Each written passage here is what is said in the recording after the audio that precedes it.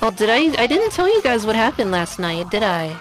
How do I even get started with this? I should get this emerald piece first.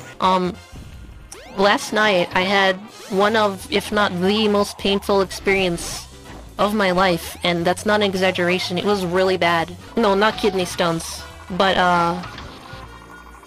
I got soap in my pee-pee. Hand soap, specifically.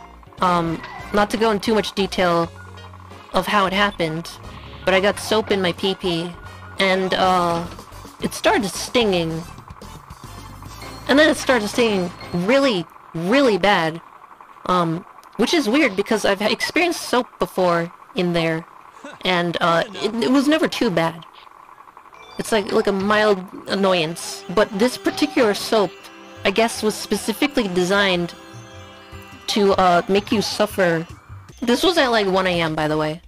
Yeah, this was like super soap, and it stung for like an hour straight. I couldn't sleep.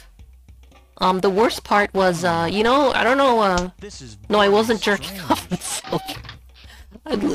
Have some faith in my intelligence, I'm not that stupid. Have you guys, I don't know if any of you have seen The Green Mile? Yeah, The Green Mile.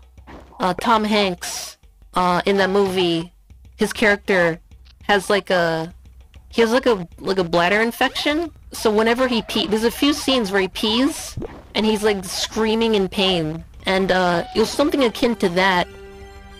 Like, I figured, oh, if I go pee-pee, then the soap will, like wash out, right? And, well, it turns out if you do that, it hurts a lot. Like, a lot, if you have soap in there. And, my body actually recoiled in pain. Like, I almost screamed.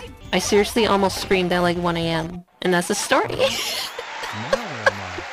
Knuckles was having a flashback about painful urethra. I see.